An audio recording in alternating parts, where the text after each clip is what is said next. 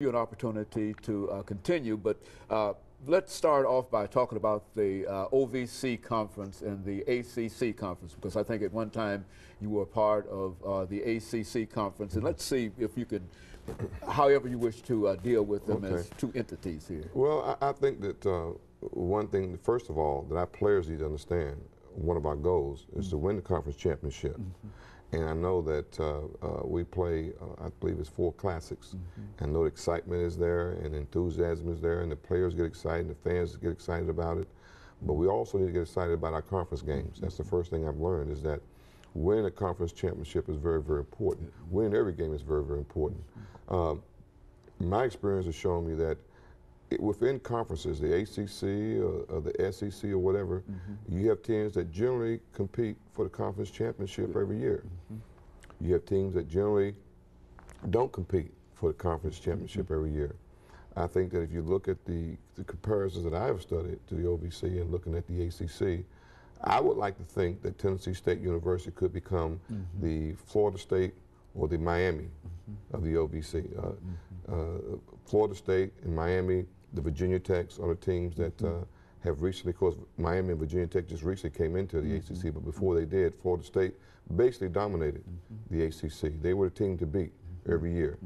And when you become the team to beat, what our players are going to have to understand, just like in the ACC and OVC, is that when you play every week a team in your conference, you're going to get their best shot. And our players need to understand that. You can't afford to have an off week. And it's the same thing in every conference you go in. If you're the top dog in that conference, if you're the team that preseason everybody says is going to win, then it doesn't matter. You have to understand that even the team that's in last place, when they play you, you are going to get their best shot. They're going to play their best game of the year.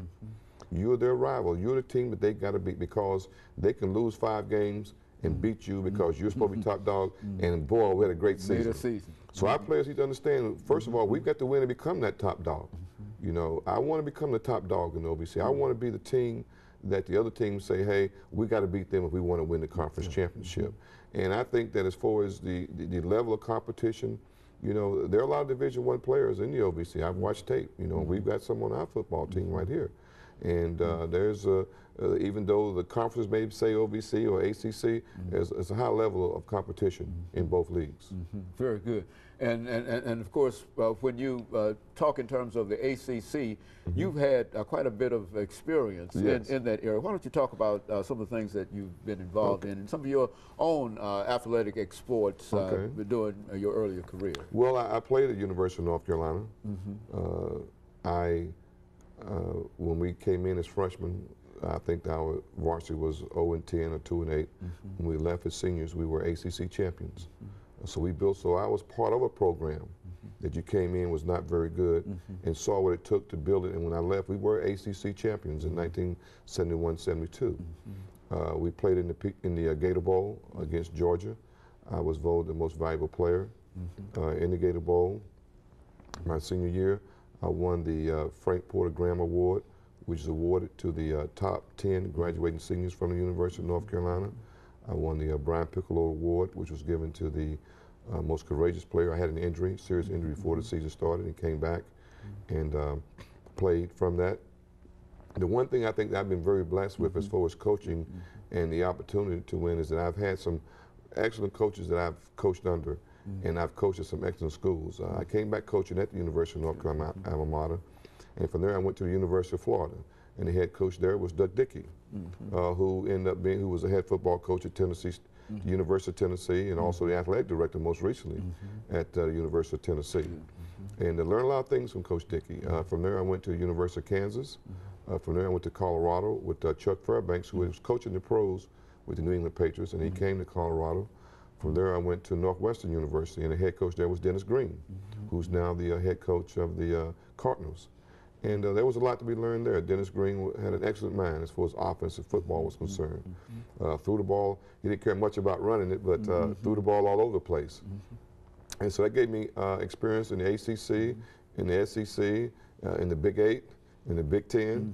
And then from there, I came back to the ACC at Wake Forest with Bill Dooley, who was my college coach at the University of North Carolina. And we, of course, developed a team there and ended up going to a bowl game and playing well. and then when Coach Dooley retired, I got my 1AA experience. I went to Dartmouth in the Ivy League. And I really believe that every coach that coaches should coach in the Ivy League Okay. because those young men do not receive athletic financial aid. And they're there because they want to. And you need to experience your best player coming to you on Thursday before your biggest game saying, Coach, I want to be at practice today because I got an exam tomorrow. I really need to study. You need that, okay. You know, you need that experience. You need that experience because that doesn't happen very often on Division I level. But you need that, and all of a sudden you think about it, you want to say something, you say, well, wait a minute now, I can't tell this kid he's putting a scholarship in jail because he's not on a scholarship. So you really need that experience. And from there, I went to East Carolina University. And the thing that I remember most about East Carolina University, which is tied into UNC, is that we played the University of Miami twice at East Carolina University. We played them down in the Orange Bowl. We handed them their worst loss that ever been handed at that time.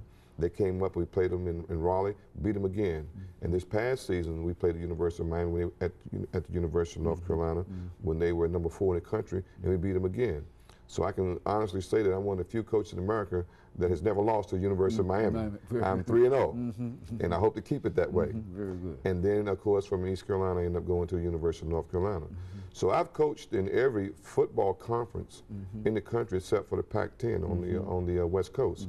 So that's given me an opportunity to see every brand of football, all the passes, all the runs, the different philosophies, and like I said, I've coached under some really good coaches, and that's what has molded me today to be the coach that I am today.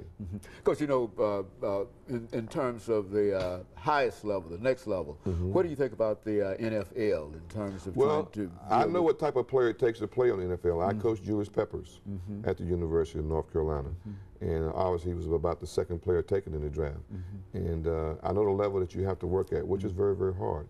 I have one of my former players here playing for the Titans, Michael Waddell. He was my special team return man. And I also worked at 2 pro camps. I went to the Pittsburgh Steelers and worked with them as an understudy, you might say.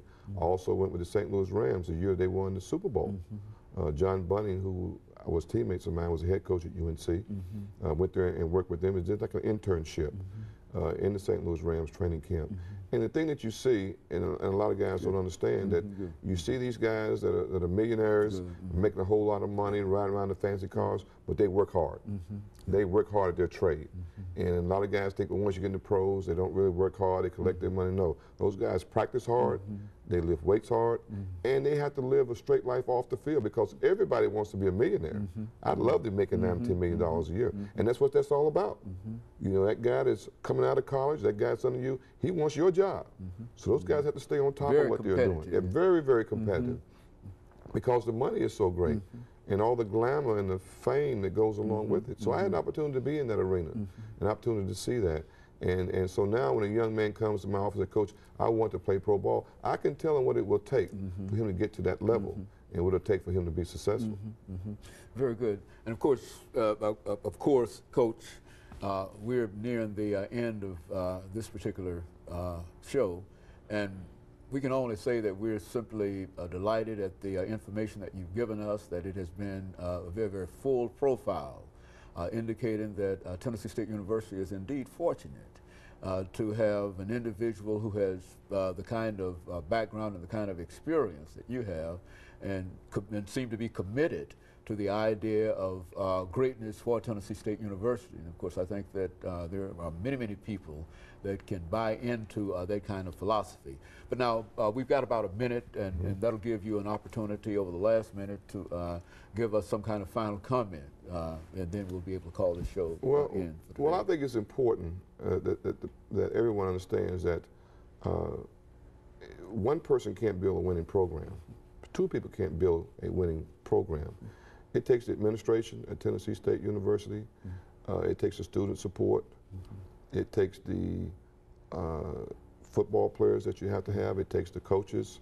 It takes the alums that are out in the different cities that see different players. It takes the fans here in Nashville to come out and cheer and support the football team.